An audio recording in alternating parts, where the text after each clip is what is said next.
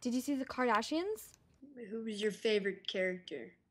I mean, I like Khloe. I feel like Khloe's kind of the smartest, but Smartest. well, out of all of them. Oh, all right. That makes more sense. But she gets so annoying when she does that like nasally voice when she's like, Lamar, like that. Oh, she doesn't do it like that. She's like, oh, Lamar. Lamar, baby. Lamb, Hey. lamb. I'm sorry I have to miss the Lakers game, but I have to go to Dash.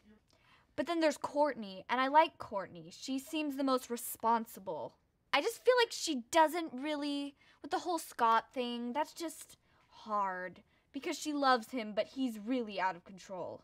She's like, Scott is really gotten out of control.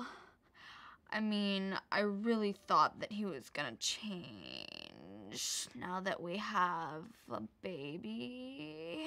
She gave up a lot for that boy. He just goes out and drinks. It's kind of my role model.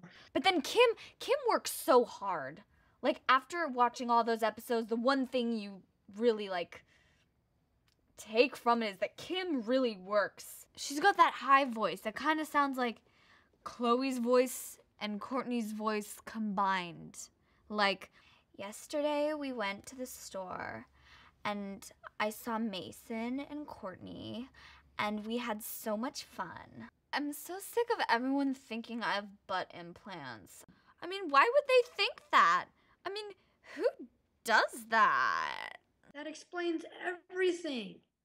Butt implant.